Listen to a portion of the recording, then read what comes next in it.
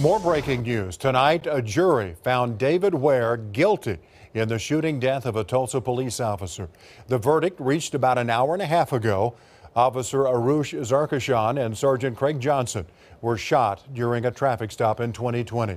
Zarkishan eventually recovered, but Sergeant Johnson died from his injuries. Tonight, the jury found Ware guilty of 5 counts, including first-degree murder and shooting with intent to kill.